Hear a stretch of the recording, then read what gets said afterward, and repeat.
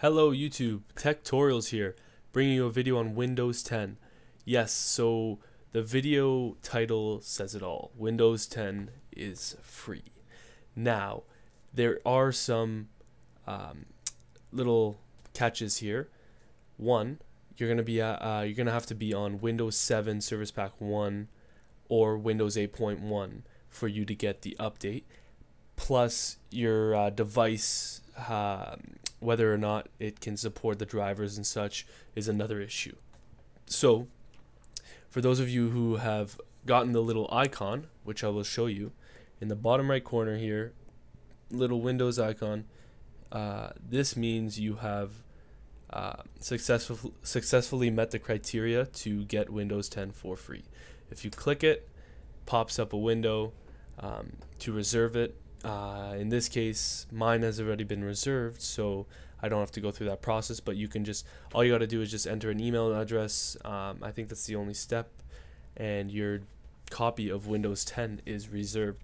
So I'm excited to see this on July 29th. Hopefully that's the right date. But I think I'm going to get the technical preview beforehand, and I'm going to show you guys how to install that just for educational purposes. But continuing this video, if you would like to see how to install that, I will show you. So yes, Windows 10 is free for those of you on Windows 7 or Windows 8.1. For the others, I don't know if they're going to release a free version. Again, when the date comes, you might be able to get it. And those of you who do have Windows 7 or Windows 8.1 but you don't see the little icon, first check in the little arrow drop box here if it's in there. If it's not, there is going to be a waiting time depending on your device. Drivers are being updated and brought out by Microsoft to get to your device and see if you can use it. So those are going to be released, and these little icons are being shipped out periodically depending on what kind of system you're running. So if we open up Chrome here, I have the link already open. I will post this in the description for you guys to see where to get the technical preview. So this is just a page from Microsoft. Download Windows 10 Insider Preview. It's an ISO file, so you're gonna need Power ISO. The download I think is like 3.7 gigs, something like that. I've already downloaded it down here. But the way you're gonna do it is using Power ISO. I'll leave a link in the description for that too. So what you're going to do is you're going to come down to the bottom. You'll scroll down a bit. You'll find your version. It'll be like this. In my case, English United States is my language. Pick the version you'd like. 64-bit. Download it.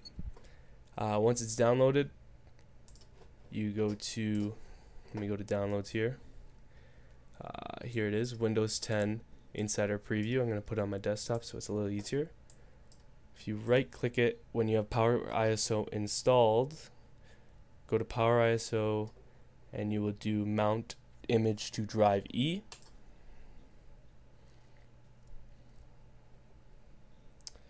Once that's good, come here.